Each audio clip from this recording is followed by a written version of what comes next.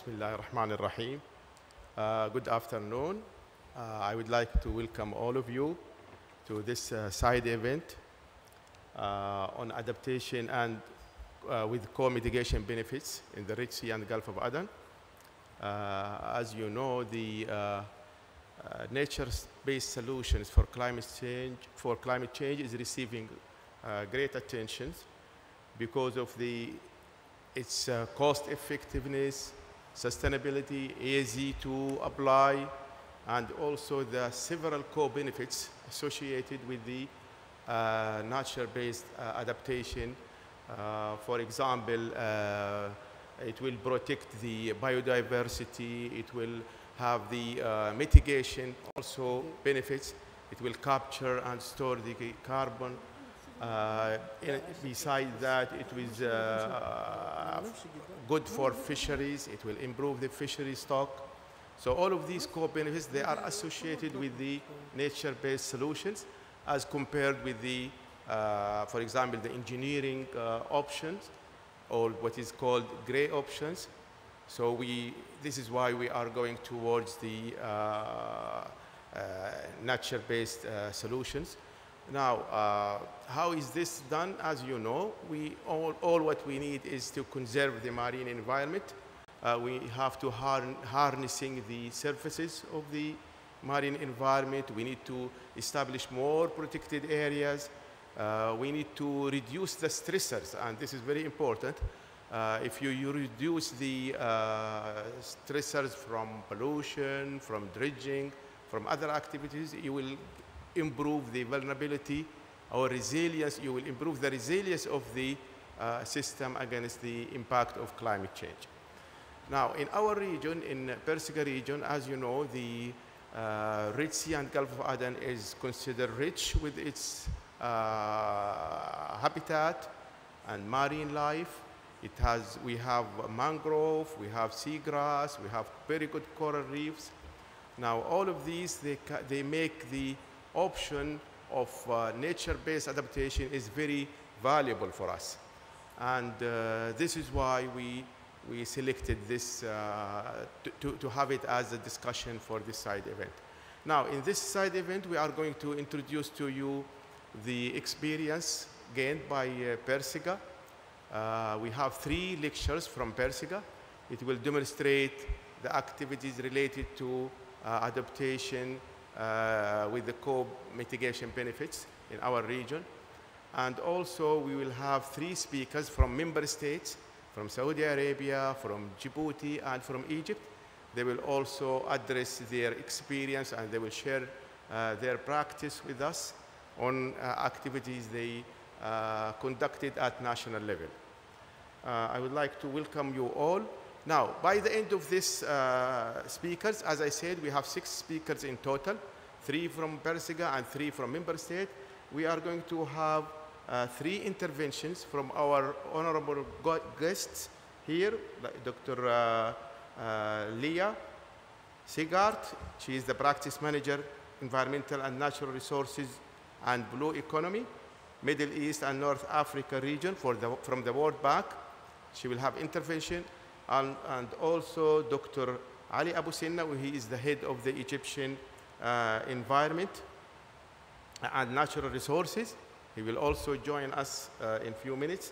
He will have intervention. And finally, we have intervention from Dr. Hanafi, Dr. Muhammad Hanafi.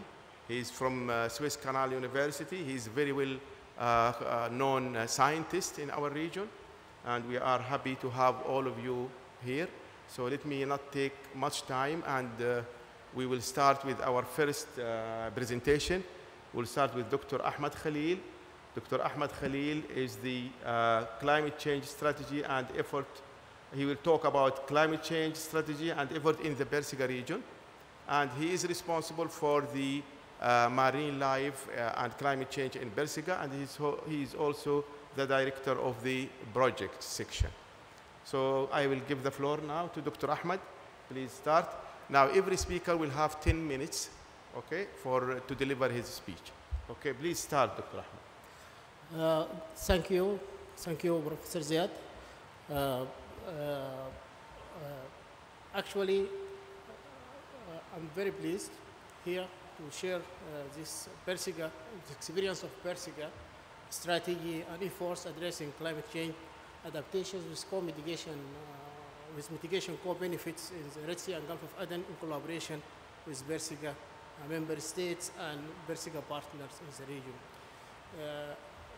Firstly, the Red Sea and Gulf of Aden region is peculiar. It has distinct characteristics that favors coral reef and marine biodiversity. But the Gulf of Aden, on the other hand, is also a very rich water body with high primary production and fishery production.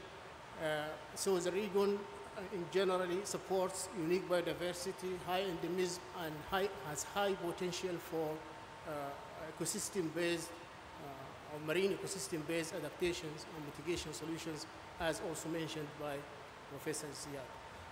Persiga is a regional organization hosted by Saudi Arabia and membered by 7 member states, jointly working under the legal framework of Jeddah Convention, Regional Action Plan, and we have also 5 protocols. So Persiga already implement a regional program components with many components covering capacity building, fishery, agriculture, biodiversity, protected areas, environmental monitoring, and also controlling pollution from sea-based and land-based, and climate, environmental awareness and climate change. Persiga also implemented and still implement regional projects in collaboration with the EF, international partner agencies, and with the World Bank, and national on-ground projects, many national on-ground projects in the member states. So basically, in principle, Persiga programs and projects represent a good basis for the climate change program strategy. So the strategic directions followed by Persiga was to mainstream climate change issues in existing programs and projects. For example, capacity building on climate change issues, and including vulnerability assessments and monitoring of climate change parameters in the environmental monitoring programs of seawater and key habitats carried out by Persiga, and also implement initiatives addressing ecosystem-based adaptation and mitigation solutions based on the rich coral reefs and blue carbon habitats in the region, and also working on strengthening resilience by reducing multiple local stressors from pollution and overfishing in the region, and other anthropogenic impacts through programs that specialize in these aspects, and also including awareness and education materials on climate change issues, adaptations, and mitigations, especially for marine environment in our environmental awareness program. For example, in the Persiga capacity building and regional coordination workshops program, Persiga has included several regional and national workshops, more than 20 regional and national workshops in the past 7 to 10 years. And this covered various aspects of climate issues, including vulnerability assessment, adaptation, funding, adaptation, system-based adaptation, and mitigation options, monitoring sea level rise assessments, and also monitoring and assessments of ocean acidification, as well as other aspects concerning like economic implications of climate change impacts on marine environment, and blue carbon policies and management in the region. The Persiga member states has also prominently considered marine ecosystem-based adaptation and mitigation in their first submitted NDCs after Paris Convention, and this almost all Persiga member states has included adaptations based on marine environment in their NDCs, and Saudi Arabia has also included mitigation measures based on blue carbon, and this has been further consolidated in the updated NDCs by regional and national initiatives in the region.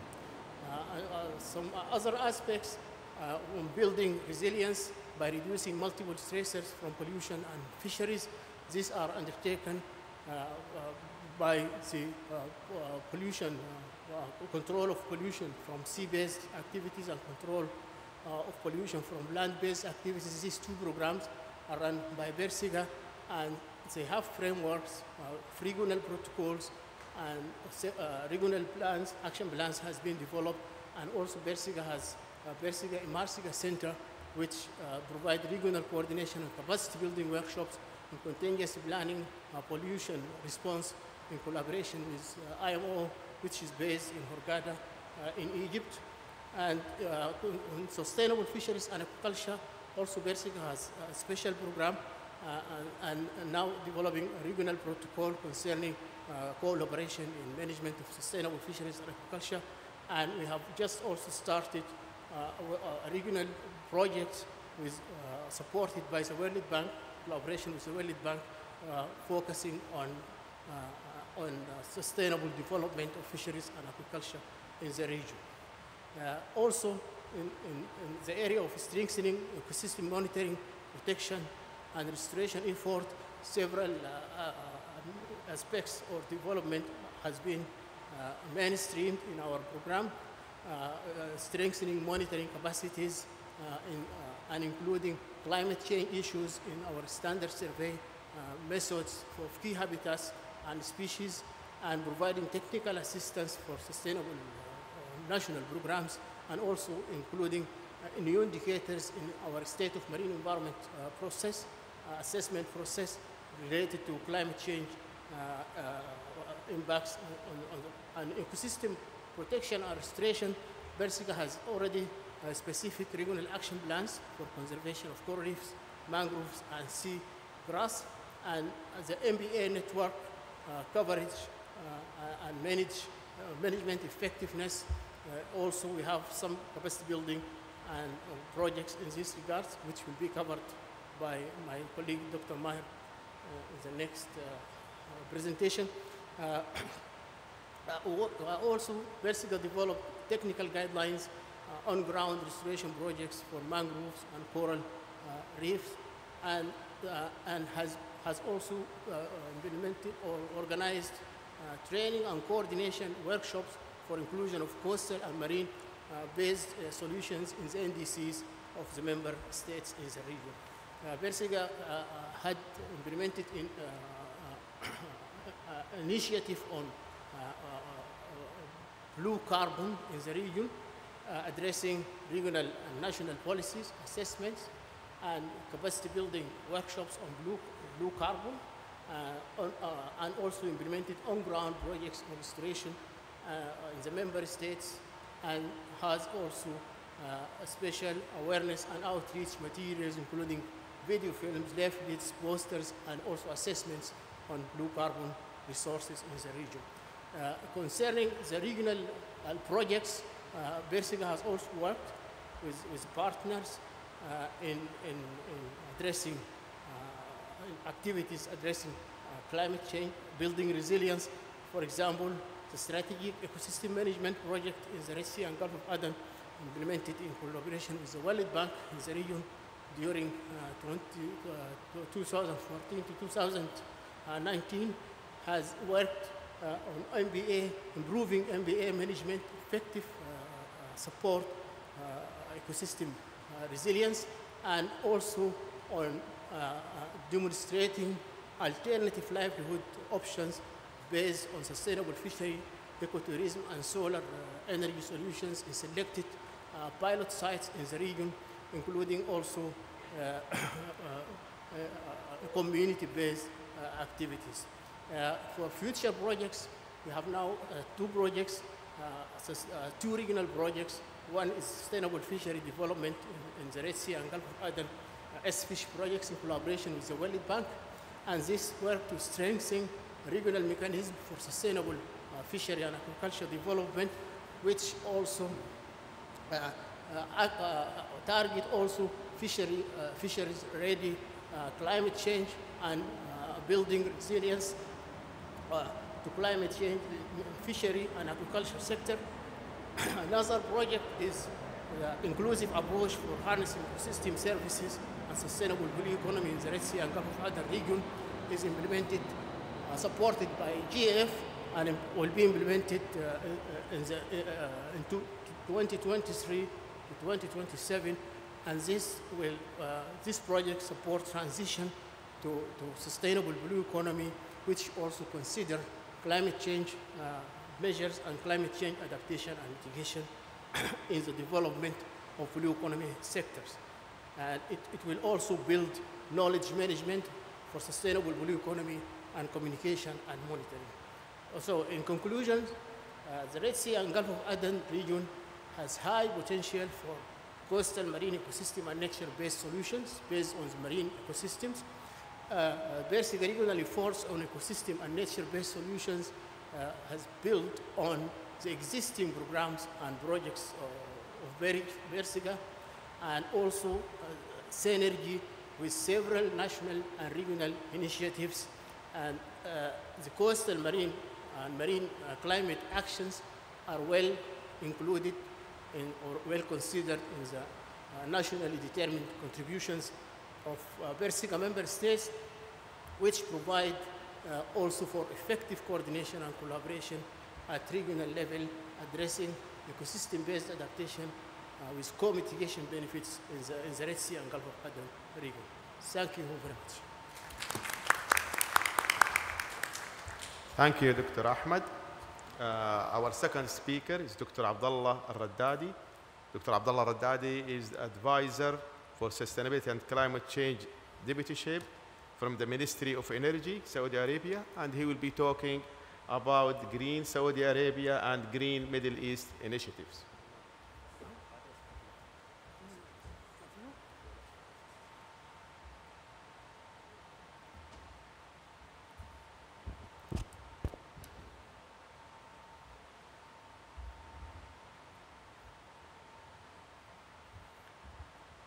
Assalamu alaikum.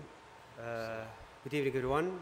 As Dr. Ziad introduced me, I'm Abdullah Raddadi. I work with the Ministry of Energy, the Deputy of Climate Change. I would like to start by thanking Bersiga for arranging this event. It's an honor to be a speaker here.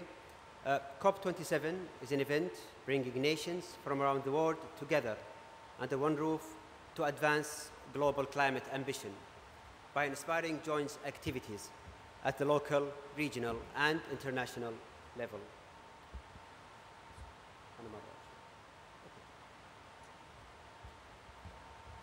Along with the COP, Sharm el-Sheikh also hosted the Saudi Green Initiative and the Middle East Green Initiative just last week.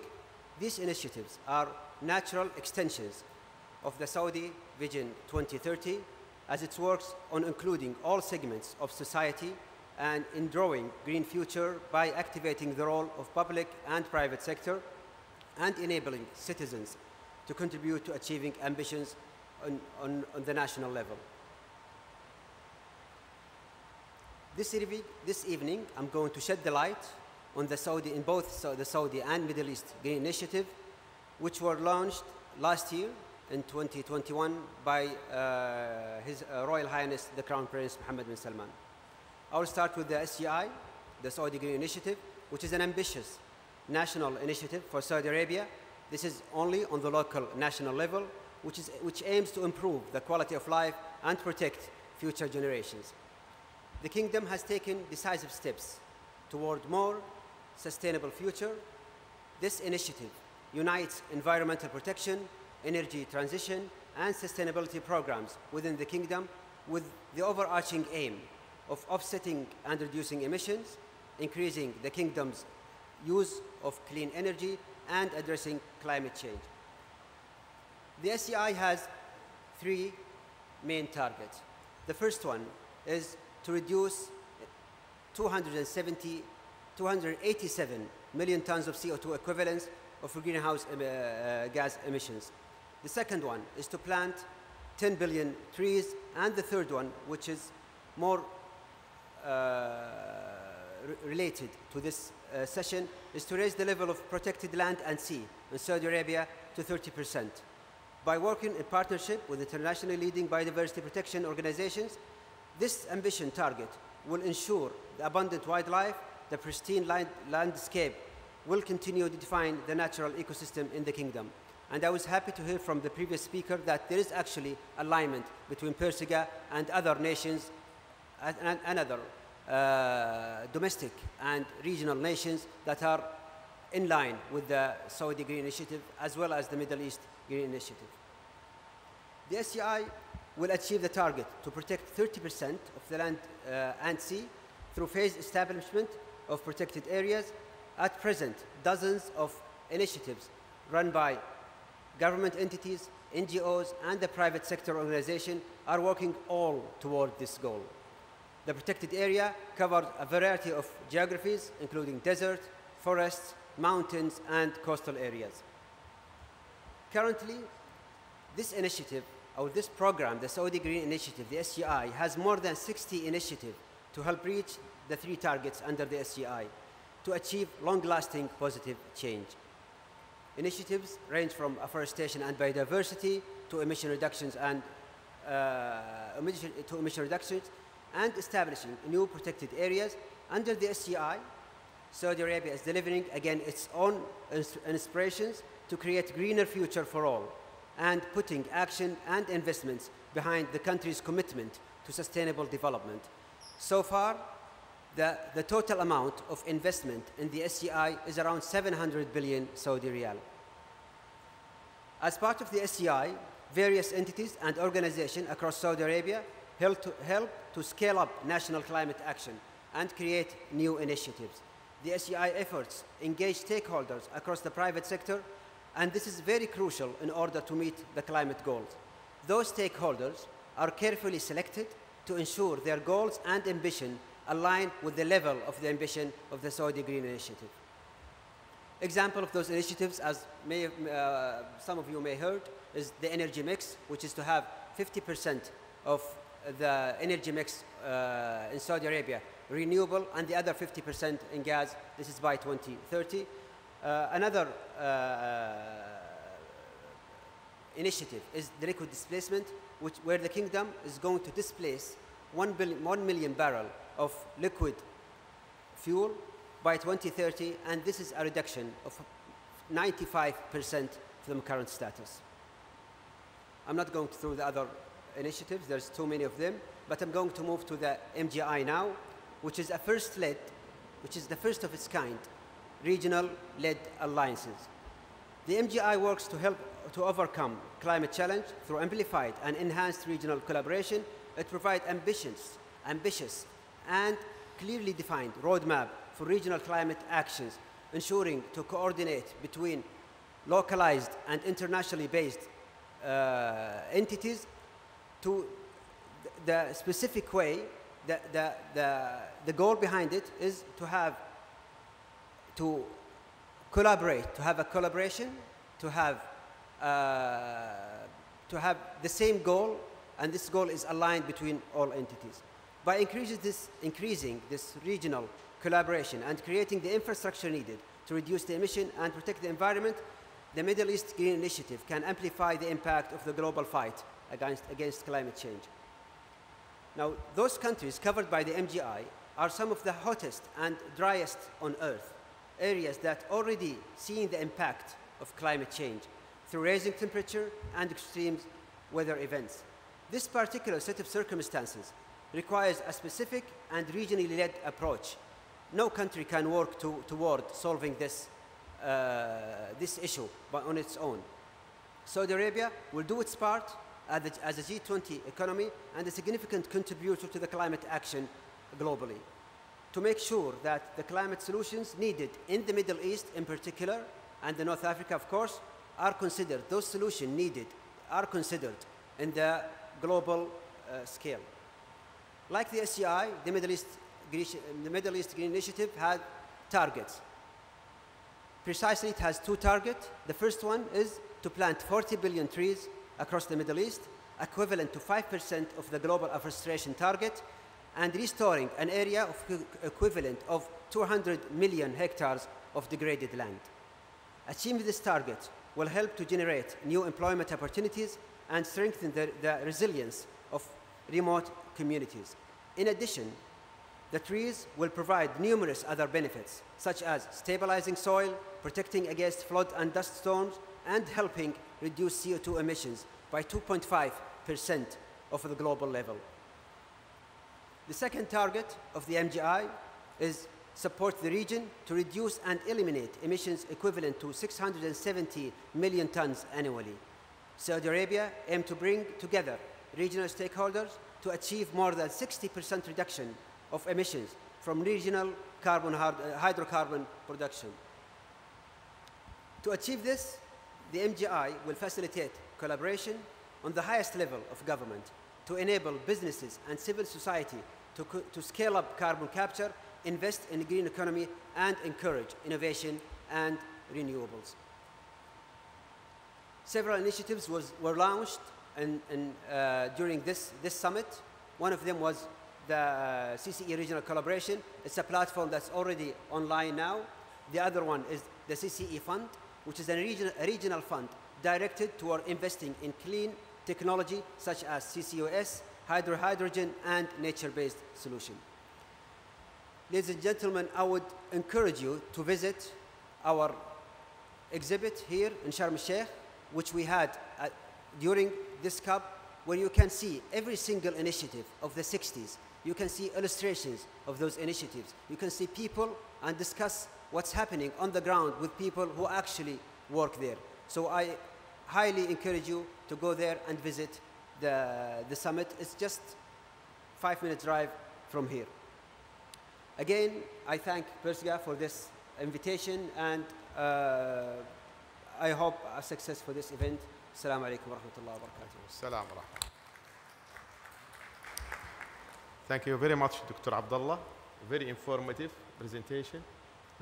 And our next speaker is Dr. Maher Amr. Dr. Maher is the coordinator for MPA Network and Biodiversity in Persiga. And he will be talking about the role of regional MPAs network in climate change, adaptation, and mitigation. So please, floor is yours. Thank you. Hi, everyone.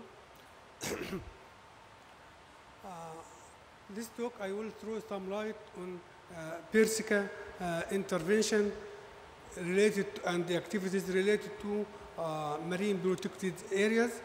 And also, we will know how will manage marine protected area help people and marine ecosystem for adapting climate change threats like sea level rise, intensification of storms, shifting in species distribution, decline in secondary productivity, and the cumulative effect and synergy. And also we'll explore the role of managed marine, coastal marine ecosystem in climate change mitigation by carbon sequestration and storage. Okay, the benefit of marine protected area is wide. It support and improve ecosystem function, maintain and re-establish ecological structure, functions, and the processes that support economic and social uses and values, mitigate the effect of climate variability and change, contribute toward climate change adaptation by protecting the coastal ecosystem, and they protect essential ecosystem services. From this point, Persica member state in 2005 signing a protocol concerning the conservation of biological diversity and the establishment of marine protected area in the Red Sea and Gulf Aden. The objective of this protocol is capacity building in all aspects of planning and management, sustainable uses of the marine resources occurred in the region, and engage the stakeholders in all processes of management and conservation, all prime examples of biodiversity, and enhance the public awareness of the biodiversity and the resources, and also make some research activities. After this protocol, Persica Persica member state formed a network composed of 12 MPAs distributed along all countries in the region and composed of all important and critical sites in the region. But now we acknowledge that all MPAs inside Persica region, member state, are within the network. To implement this protocol, Persica made many interventions and activities.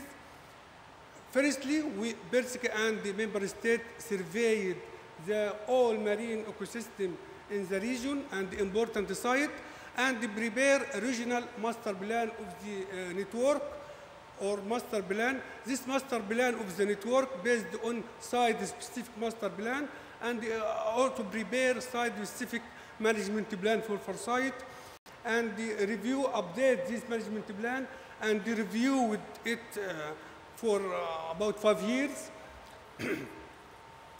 Recently, Persica prepared an integrated management plan for a site in Sudan that nominated by UNESCO as a World National Heritage Site under the theme of man and the biosphere. In order to know how do we want to be and whether this management plan has achieved their objective, Persica annually evaluate the management effectiveness of the network. The management effectiveness is the assessment of how well protected areas are being managed. This process, we achieved this process by the World Bank scorecard for management effectiveness tracking tool methods.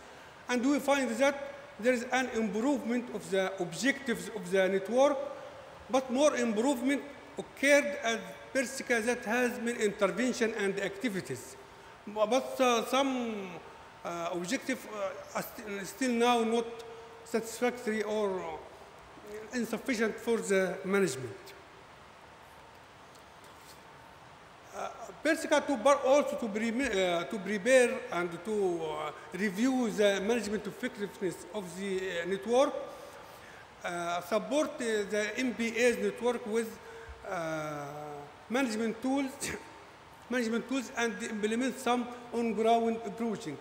The management tools, we support the MPAs in most countries with surveying equipment, diving set, camera, GPS, and boots for patrolling, control, and surveillance, glass boots for the locals inside the MPAs, outreach materials, and training the managers.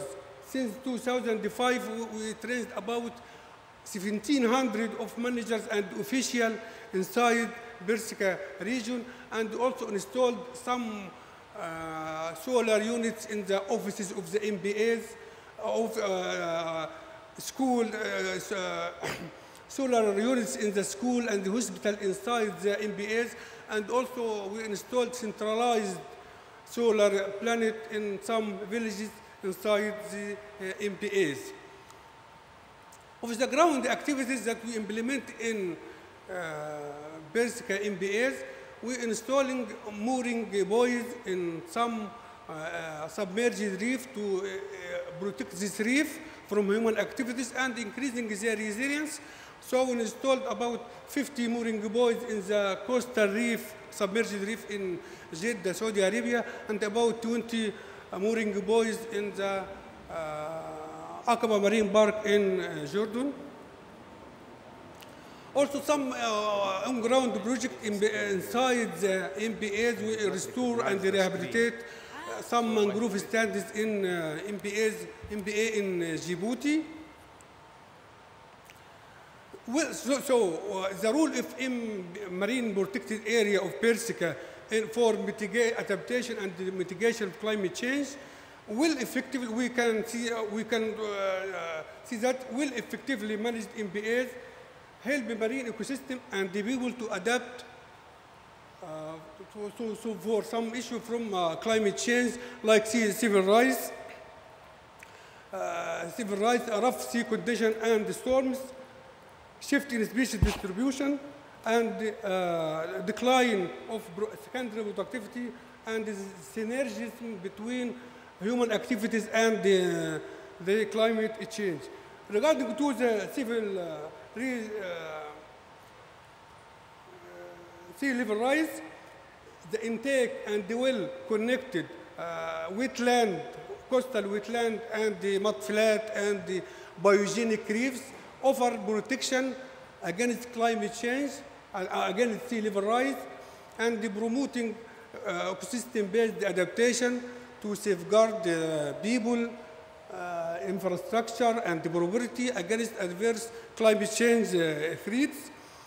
MBAs protect these coastal ecosystems from these resources, such as protecting them from overharvesting, dredging, and coastal development, helping safeguard their function as a coastal defenses. All these coastal wetland increase in elevation through time, so adapt to sea level rise. Regarding to the intensification of storms and rough sea conditions, well-protected coastal ecosystem reduce risks from storms and coastal flooding. Large wetland with dense vegetation stabilize shorelines, attenuate with energy, and accumulate sediment more effective than the degraded wetland. Regarding to the shift distribution, the increasing in surface temperature and the changing in salinity and density profile, the global main current regime changed, and this is affect the distribution of species. A regional MBA's network provide stepping stones for dispersal and considered as a safe landing zone for species to colonize, and the refuge for that species unable to move. Also, MBAs increase the genetic diversity inside the MBAs that promoting adaptability and resilience. According to the primary and the secondary productivity decline as effect of climate change, effectively managed MBAs play important role for fisheries management, rebuilding exploited stocks and degraded habitats by protecting spawning, nursery, and feeding grounds. And regarding to the synergy and the synchronization of climate change with the anthropogenic effectiveness, the coastal and the marine ecosystem already under multiple anthropogenic stresses besides the impact of climate change. There is a synergy between anthropogenic effect and the climate change. Well-managed MBAs limiting direct anthropogenic stresses thus enable species to recover, reproduce, and grow to be more resilient to climate change. Regarding to the mitigation of climate change of the marine ecosystem, or coastal marine ecosystem to climate change by sinking carbon, coastal wetlands store organic carbon in sediment for millennia. The three coastal ecosystems, mangrove, seagrass, and salt marshes and wetland, spatially linking intertidal habitats with an unvegetated mudflat and sandbars habitat that may sink large amount of organic carbon. MBAs are not only protecting this habitat, but they maintain and enhance these spatially connected ecosystems. In conclusion, we can report that MBAs network are a viable low technology, cost-effective adaptive strategy will yield multiple co-benefits from national, regional, and global scales. The establishment of extensive MBAs network can help mitigate climate change through the multiplication of biological responses to protection. And finally, the role of MBAs network and the role of Persica MBAs network in protection of coastal habitat often offers a more cost-effective solution than habitat restoration or the engineering solution. Thank you. Thank you, Dr. Maher. Our next speaker is Dr. Muhammad Ismail. He is Persica Ecosystem Valuation and Sensitive Habitat Coordinator, and he will be talking about regional efforts for conservation and resilience of coral reefs. So the floor is yours, Doctor. Thank you very much, and thank you for attending so late. I have two good news for you. First of all, I don't have a presentation. Secondly, there is food and drinks outside. Okay? So hopefully you're cheered out now.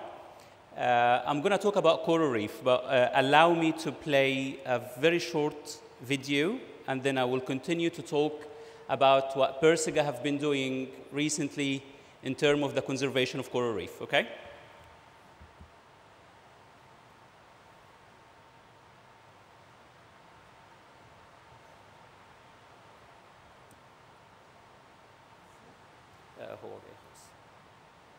Sorry, technical issue like usual.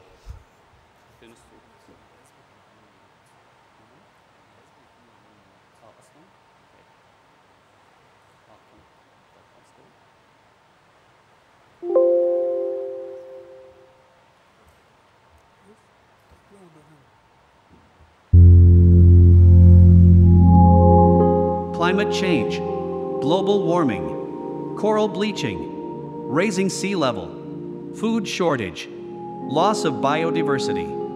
The role of science is to bring us closer to reality, but sometimes reality is so dark and depressing. Are we throwing the towel on climate change? Is this the message we are sending to our new generations?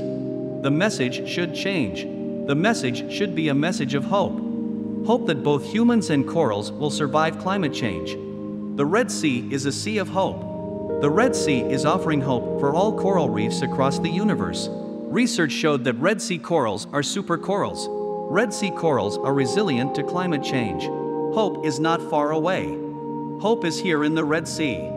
The Regional Organization for the Conservation of the Red Sea and Gulf of Aden is working with its member states not only to protect our valuable coral reef resources, but to restore its habitat and making sure our coral reef of the Red Sea and Gulf of Aden will be there for generations to come. Thank you. I'm going to talk about research first. As research in Egypt and other places around the Red Sea coast in Saudi Arabia and other places internationally have actually showed that coral reefs of the Red Sea and Gulf of Aden are very resilient to climate change, or to rise of sea temperature at least. These corals have survived events of mass bleaching. It does not offer hope only for the Red Sea, it offers hope for the rest of the world.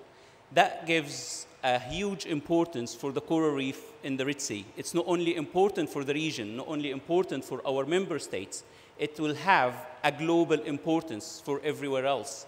Therefore, the conservation and our efforts to protect corals in the Red Sea is not only on a regional level, but also on a global level.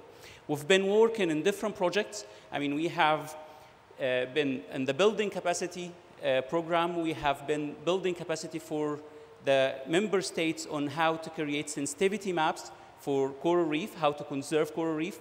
We've been offering programs for valuation of natural resources, which is a very important thing that we've been doing at Persica recently, because you cannot protect your resources unless you have a value for these resources. And this value must have an economic impact. So the Minister of Economics and Finance will understand that these coral reefs are not only pretty, but they have a financial value. They have an importance that will need to be protected.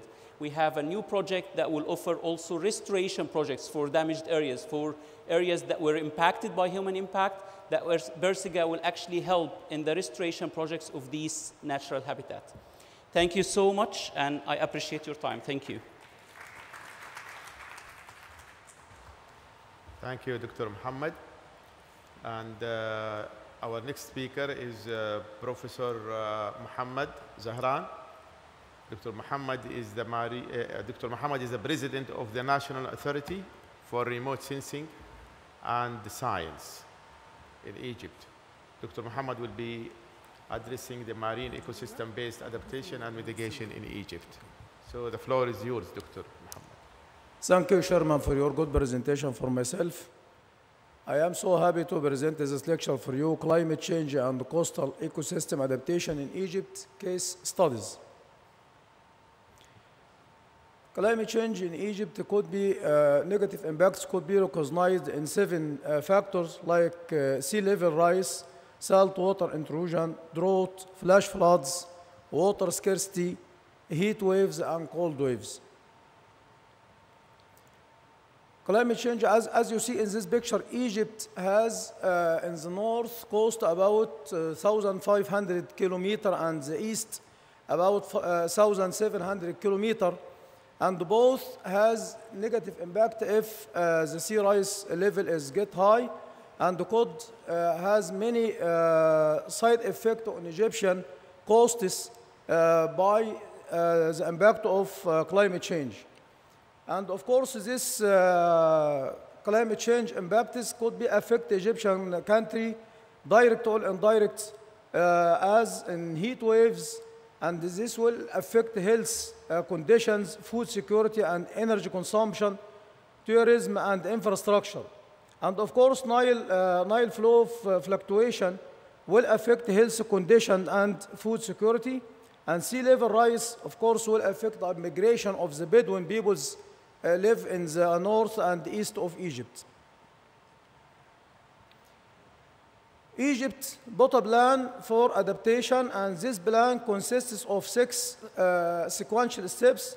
First of all, we have to address the climate change risk and for mid and long term, and then we have to build the policy and the capacity building efforts for the Egyptian. After that, we have to decrease the climate change side effect by improving institutional and technical capacity of climate change adaptation planning. After that, we have to integrate the climate change adaptation into national and sectoral planning and budgeting. And at last, of course, we have to catalyze investment in climate change adaptation. If we focus on the effect of climate change on coastal zones, we have 3 targets. We have to reduce climate change associated risks and disasters. And of course, we have to capacity building of the Egyptian society and adapt to climate change and associated risk and disaster also. And we have to enhance national and regional partnership in managing crisis and disaster related to climate change and the reduction of associated risk. NARS use the satellite images for remote sensing to monitor the water level in the Mediterranean and Red Sea by using a high-resolution spatial satellite images captures at associated time interval. And on the other hand, it is also possible to study and calculate the rate of beach retreat and quantitative estimation of the eroded area of the beaches. In the water resources and irrigation, we have 3 targets also. We have to increase investment in the modern irrigation system. We have to cooperate with Nile Basin countries to reduce the water evaporation and increase river capacity. And we have to develop national policies to encourage citizens on water use rationalization. Egyptian government take decision to make grant for all the lying canals and the drains in Egypt, and this will reduce the water leak, and of course we will keep the water, which is very expensive nowadays. In NARS, we have developed a smart system based on artificial intelligence and Internet of Things to monitor the water discharge from the drilled wells and apply the Egyptian regulation or contract between the customer and the governmental or service provider. This system is tested in high-level authority in Egypt and approved to be applied in at least 52,000 drilled wells in Egypt. On the other hand, Egypt take care for maybe overflow from high dam coming from Nile because of climate change, and the state has taken a particular measurement and deal with the possible increase of Nile waters affiliated by climate change, and we prepare Toshka, and now we have at least 5 artificial lakes in Toshka to be as a store of water reservoir. In the agriculture sector, we have also 5 pillars. We have to build an effective institutional system to manage climate change associated crisis and disaster at the national level, and we have to activate generic diversity of plant species with maximum productivity. And I could confirm here that Egypt includes some crops we have at least 22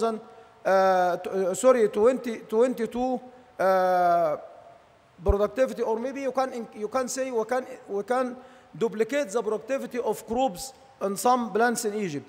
And of course, we have to achieve biological diversity at all livestock, fishery, and popularity elements to protect them and ensure food security. And as adaptation of Egyptian government, we do increase the agriculture area by using the smart tools for irrigation system like pivot system associated with wireless sensor network to control and optimize the use of amount of water in different area of the land, because the pivot standard area is 150 fedan, and this area does not have the same level, the same soil, but it could be classified to arid, semi-arid, or wet, and we have to optimize the amount of water delivered from the nozzles of pivot system, and we did this in North. Also, Egypt creates a new Delta project with 2 million fedan, and this area will be irrigated by 3 sources of water: the water desalination from the Mediterranean Sea, or water treatment from the wastewater, or from the drilled wells. In the agriculture sector in North, we develop a smart system also for smart agriculture. This system accommodates all the variables of sensor related to agriculture, and this system is well installed and approved, and now it's applied in Salhiyah farms. And as you see in this picture, this system is fully standalone because the smart tool is powered by a battery. This battery has energy storage enough for 10 successful days without sun, and we use a small solar panel with a charge regulator to charge this battery. By means, this system does not need any technical help from the farmer in the fields. Also, the health sector has side effect maybe coming from climate change, and we have to identify the potential health risks and as a result of climate change. Also, we have to raise community awareness about the climate change risk and the means of adaptation, and we have to increase the efficiency of health care sector and improve the quality of health service in dealing with climate change. And at last, we have support the Ministry of Health efforts to improve the social and economic status and the population characterization or characteristics. In the tourist sector, of course, this sector also could be affected by climate change. We have to reduce climate change risk in touristic area, and we have to engage users in supporting the proposed strategy, and we have to support periodical monitoring and observation system and the follow-up bodies, and we have to raise environment awareness and cooperate with international bodies, incorporate disaster risks within the planets to promote suitable tourism in Egypt, and we have already to make capacity building. The impact of climate change on tourism could be listed here. Maybe the acidic rains can have side effect on temples or mummies, and also rising temperature will lead to bleaching of coral reefs, which are a natural wealth that tourists flock to, and also the effect of increased heat or archaeological areas, and an increase is supported dust and humidity will affect the health state of the temples. I think this picture does not need any clarification, because this is the consequence of acidic rains on the tourists. And in ours, of course, we develop a smart system also to measure the air quality and estimate the amount of pollution in the air that could affect these temples, and to make prediction control or prediction maintenance before it reaches this catastrophic damage. Thank you for your hearing.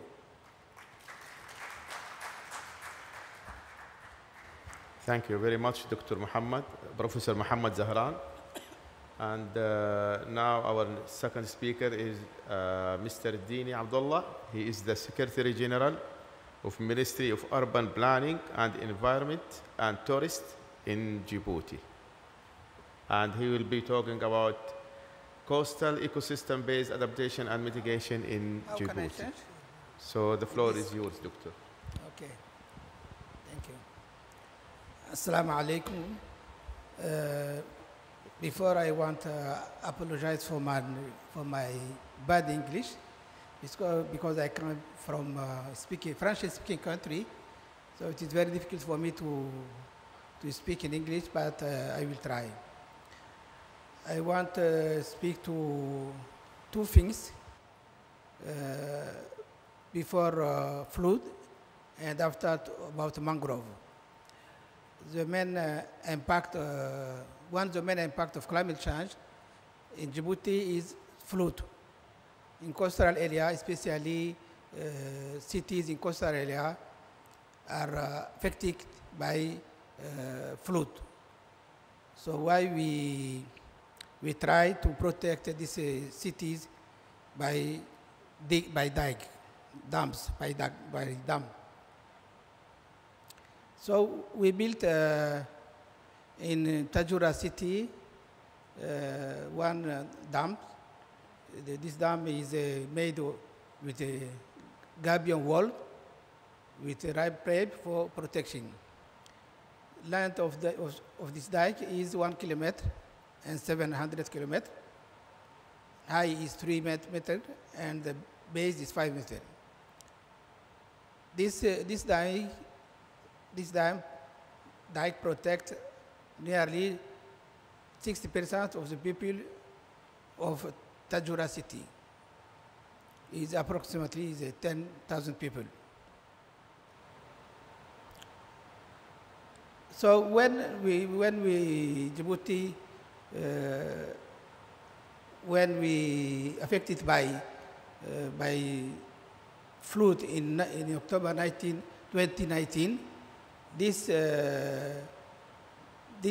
dike helped it to protect the population of the city of Tajura during this flood. So it was very effective to protect population about the risks of flood. Now I want to speak with another subject about mangrove. As you know, mangrove is very important for fisheries, and so why we try to plant mangrove in the coastal area.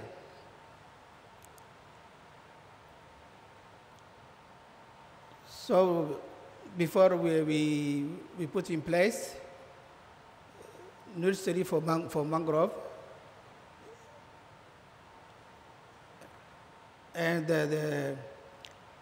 This restoration activity for mangrove is implemented in near Tajura city. The restorated plants are largely mangrove and some Abyssinia marina. 14,000 plants we are replanted.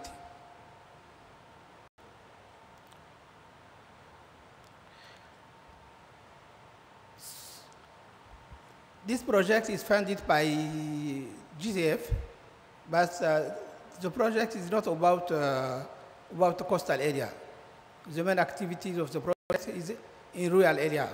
It's about agriculture and water. But a small component is used to protect coastal area city from flood and to replant mangrove. Thank you.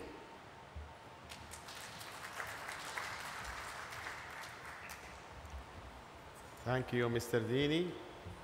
And I think by this we concluded the speakers. Now we have, as I said before, we have 3 interventions. I will start with Dr. Leah Segart, and she, as I introduced her before, she is the practice manager, environment, natural resources, blue economy, and Middle East, for the Middle East and North Africa region from the World Bank. So the floor is yours, Doctor. Thank you so much, Professor Seard. And it's really a pleasure to be here with you today, and I really wanted to take the opportunity to thank Persica for the invitation. We have been working for more than 20 years very closely with Persica and its member states, so it's really a delight to be here. So first of all, let me tell you that the Red Sea and the Gulf of Aden is particularly close to my heart, not last or least because I also got married in Aden at the shore of the Gulf of Aden. So for me, it's quite close to my heart. So first, I think I also wanted to thank the presenters, because I personally learned a lot from all of you on all the activities that are going on in the various Persica member states. And for us at the World Bank and working with many of you very closely, it's really the importance of marine and coastal environments, because large parts of the population really rely in terms of economic development on the marine and coastal resources of your countries, particularly as was also mentioned by the speakers, may it be on one side on the tourism side, but also on the fisheries side. And particularly the fishing industry is of importance to countries in the Persica region or in Persica member states.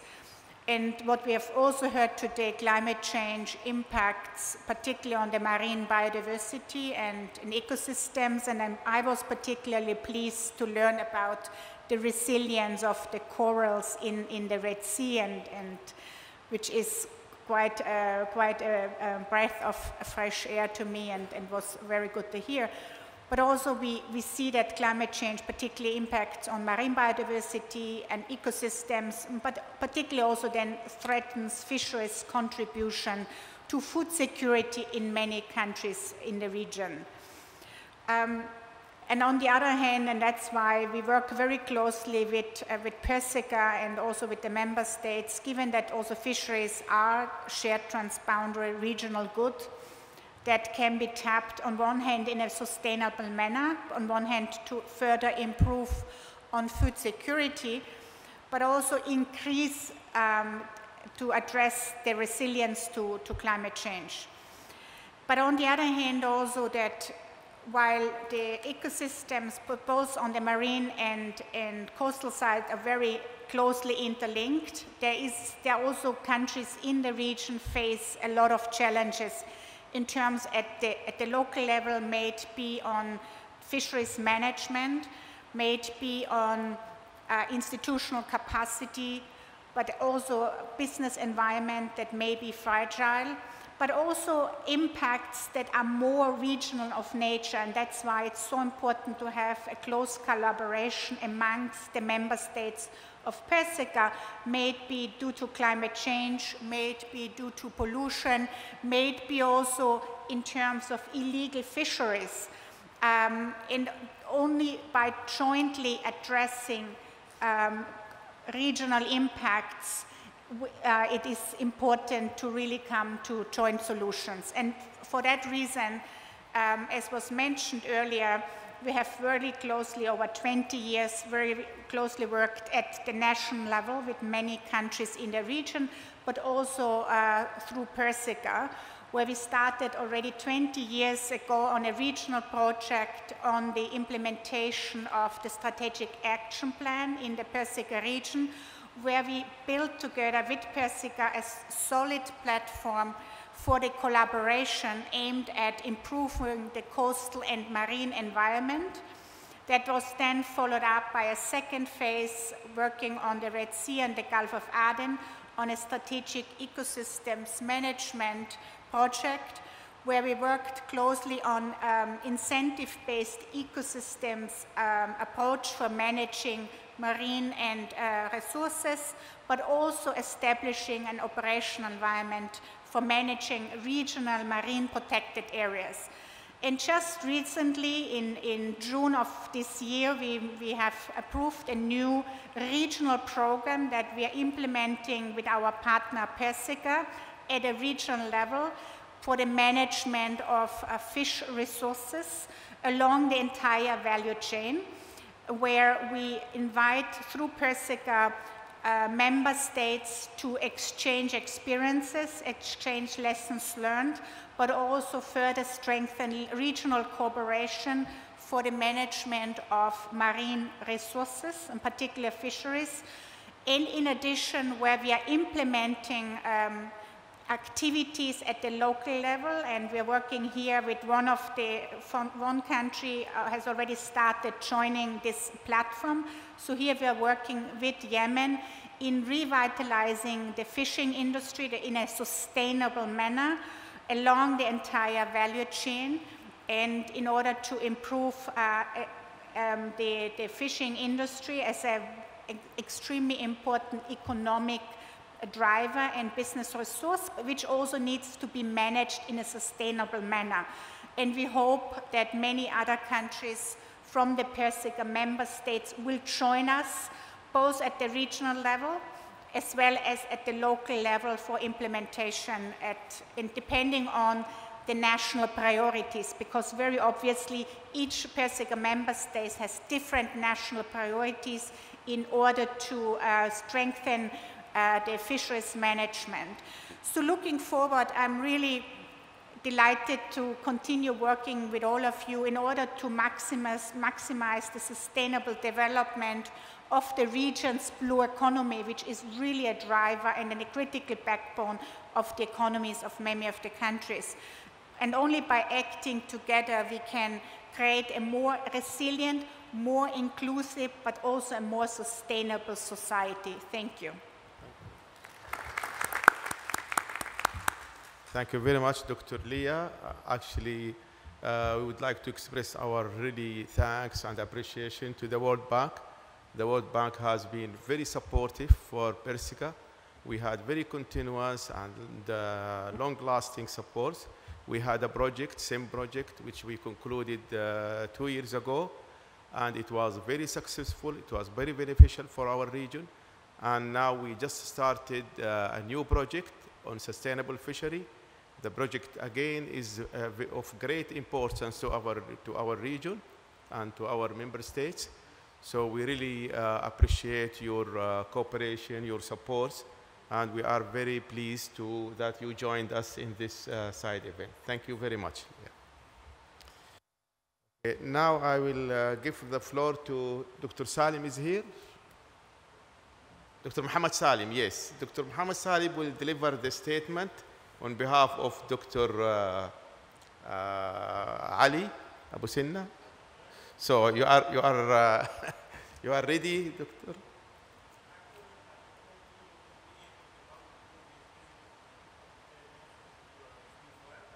Uh-huh. Anyway, if you want, you can say a few words. I think he's not coming. Okay. Let me give the floor to Dr. Mahmoud Hanafi, so we allow more time for... No, you come here, please. I will give the floor to Dr. Mahmoud Hanafi, and we will listen to him. After that, we will listen to Dr. Muhammad Salim. Thank you very much, Professor Ziad. Just in a few minutes, I have some comments regarding my experience working for 35 years on research and management of the living resources of the Red Sea. You know, the first lesson I learned from the dealing in terms of conservation and development in the Red Sea, which is, it will be never come with effective conservation without raising the value of the biodiversity, the economical value of the biodiversity. And I'm sure tourism does this. And we have very, very high valuable of biodiversity as, you know, a touristic products we are selling, you know. Because of this, I think we have effective network of protected areas. We have environmental impact assessment system for all of the projects along the coast of the Red Sea. You know, one of the points which I am proud about, this is the only sea or the only area which we considered as a zero discharge sea. If we know that 80% of the wastewater or sewage producing by human is just at the end reached to the ocean. So I think this is very important point. Second lesson I learned from my experience in the Red Sea, that if the development preceded the effective conservation, will end with some challenges. Will end with, as you see in our major cities like Sharm el-Sheikh, Hurghada, we have very intensive development and very limited and valuable resources. So we have a problem, I call it overuse of biodiversity. Overuse of biodiversity in tourism. We have in some diving sites, a diving rate exceeded 200,000 dives per site per year, and this is very, very high, comparing with the sustainable diving. For this, I think we have a project now to create a new diving site, to sink some wrecks, to reduce the potential of diving on the natural diving site in the area of Hurghada, for example. In addition to this, I think we have, because of this, in terms of overuse of biodiversity, the fisheries. This is one. Red Sea is not, Egyptian Red Sea is not a fishing ground. It's not a valuable fishing ground. This is oligotrophic, very poor, low productivity, and the value even of the live fish is more important and more high than as a catch. So I think we started to reduce the recreational sport fishing or sport fishing by at least 50%, the potential of fishing or the catch by 50%. I hope that we are going to continue this. In terms of, you know, climate change, my colleague Dr. Muhammad Smaidi was talking about this, the climate change and our coral resilience. We have more than 50 publications and the articles talking about that the coral reef of the Egyptian Red Sea could be one of the last, if not the last, it could be one of the last refuge for coral worldwide. And this is now very, very clear. What's this meaning? This is one of the challenges, actually, that we have to pay more attention and more effort for conservation. And it's not a task of Egypt. It's now a task, it's a global task, actually, because this is a humankind, valuable and very productive ecosystem, which many scientists believe that at the end of this century, coral will be disappeared from the earth. According to the scientific facts, we found that even raising of temperature by 1.5, it will not impact our coral. And this is very, very clear. So I call it just, I call it the great fringe reef of Egypt, like the Great Barrier Reef in Australia, for many reasons. First of all, this could be one of the last coral refuge worldwide, which is it's very important for humankind. Secondly, it's very valuable as economical, as a base for the economical value, not just for Egypt, but even for Europe. It's global. Even the economical value of the coral reef and the Red Sea, in Egyptian Red Sea, is valuable, globally. Even supporting the economy of Europe. I think the role of the civil society in conservation, this is something very, very important. Co-management. I'm working with an NGO, Hurghada Environmental Conservation and Protection and Conservation Association, HIPCA. And we're working very closely with the Ministry of Tourism. We have the largest mooring installation worldwide. We have 14 mooring installations to avoid anchorage of boats, pleasure boats on the reef. And this is very proud. We are working very closely with the community, but based on that, it will be very hard to attract the local community to be part of the conservation process unless they get some benefits through sharing benefits or getting benefit from the conservation process. We worked very closely with the Red Sea protected areas in some villages along the coast, and even with the support of Persica to convert the income of this community from fisheries, from consumption use of biodiversity, to be part of the tourism industry in non-consumption use of biodiversity. And this is, by this way we improve their lifestyle. They are very keen to be part in the conservation process, and at the end we raise their ownership to this, to our resource. Thank you very much, and I think, I don't like, and thank you, Dr. Ziad.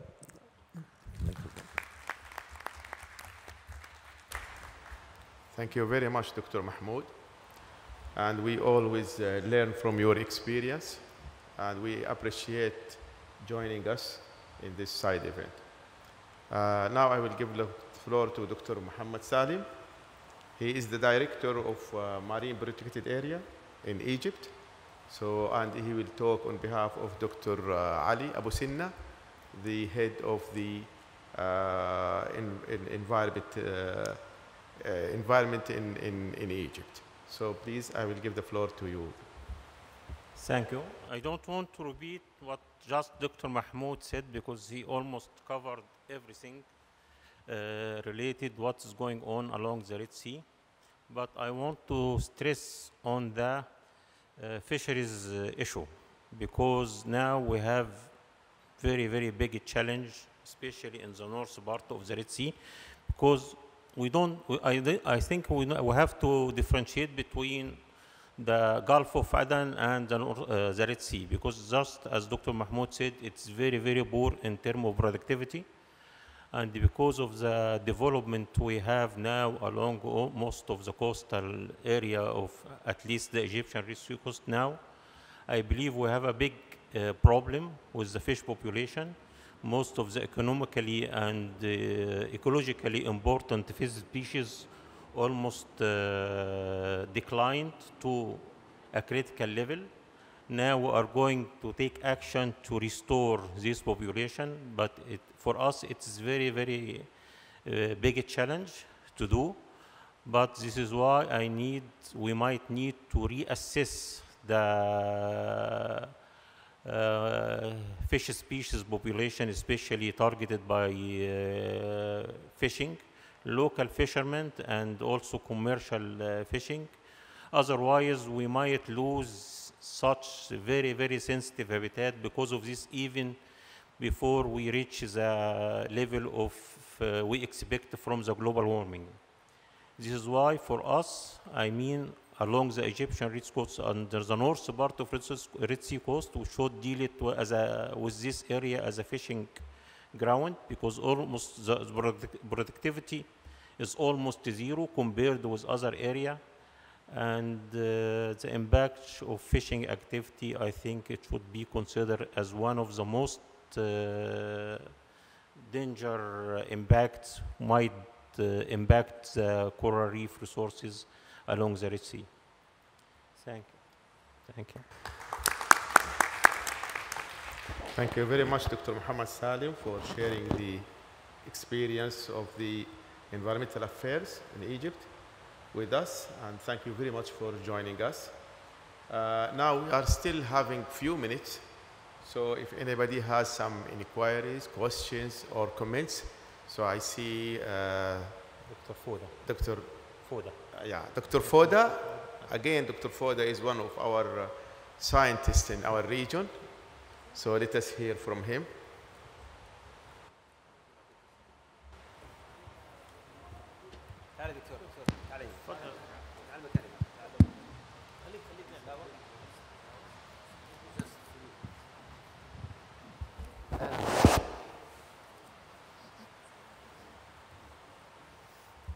First of all, I would like to thank Dr. Ziad for sharing this very important meeting, and certainly the analysis that have given us a quite spectrum of what's happening in the Red Sea and even the future as well. Having said that, I kept thinking about one or two issues that I would like just to make it clear. Number one is the issue of nature-based solution. How nature-based solution can be implemented at a time where still many people don't understand what we are talking about. We need to prepare some kind of framework based on the principles of nature-based solution in a way that we could say, yes, indeed, we can implement it in the Red Sea. Otherwise, it will be a kind of talks, whatever. So we have enough information. This is almost the third presentations or side events that I have seen today that they talk about nature conservation and nature-based solution. And tomorrow more will be about nature-based solution in terms of mainstreaming of tourism, investment of in nature-based solution as well.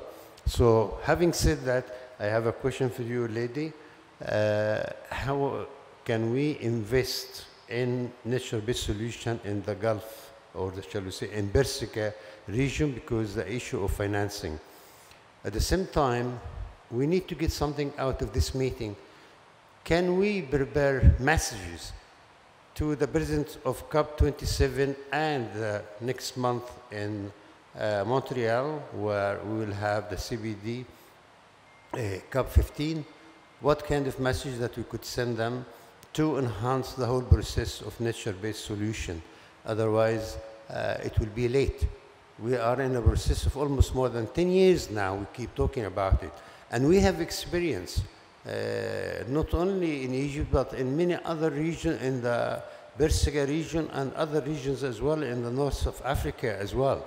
So we need to deliver a clear message in a way that they have to include nature-based solution in their decisions.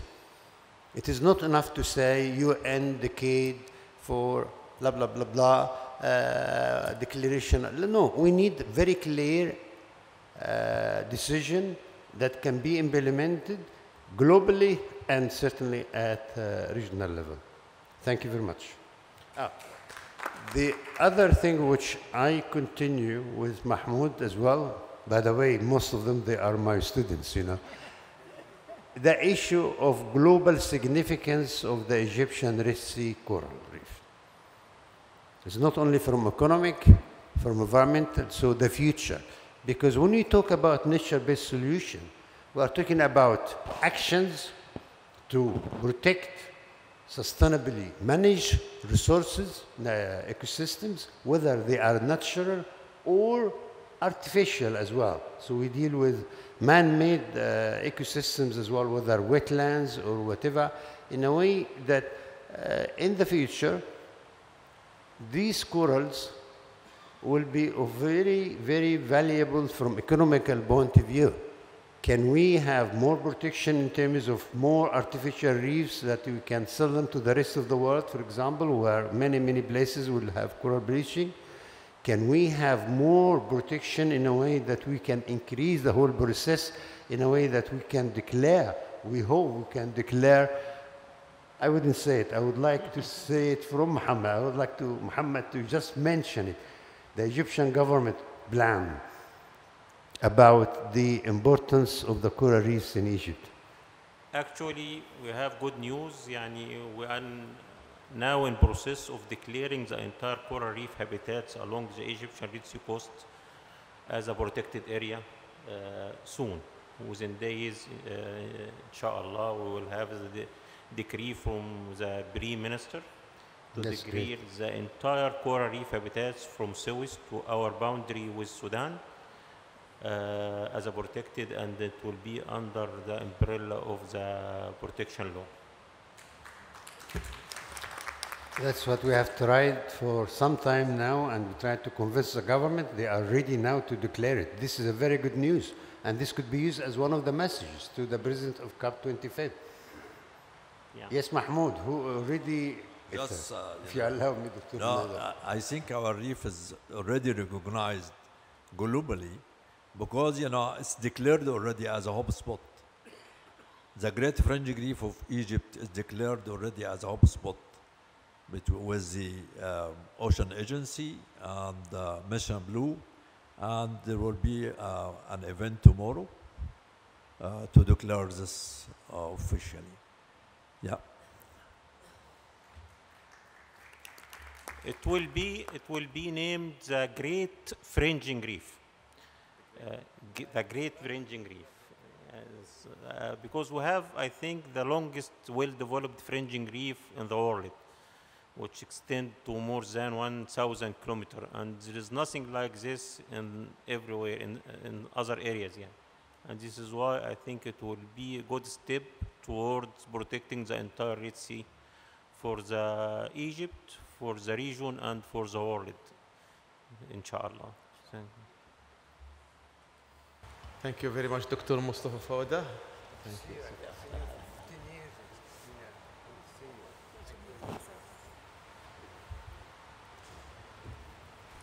Thank you very much again, Professor Mustafa Fawda.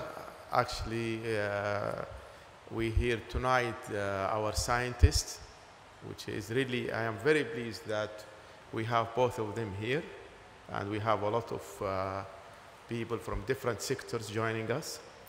So now I think we are approaching the end of the time allocated for us. So unfortunately, I don't have time for questions, and it is getting late. So I have to conclude here. So let me thank all of you for coming, although it is very late. So, but you attended. So thank you very much. I appreciate coming and participating. And also, I would thank all our speakers. Dr. Leah, thank you very much for joining us. Dr. Mahmoud Hanafi, Dr. Muhammad Salim, thank you very much. Dr. Abdullah Raddadi, thank you very much. He left. Oh, he's there. Dr. Abdullah, thank you very much. Thank you all for coming and for participating in this important side event. So thank you all, and see you again.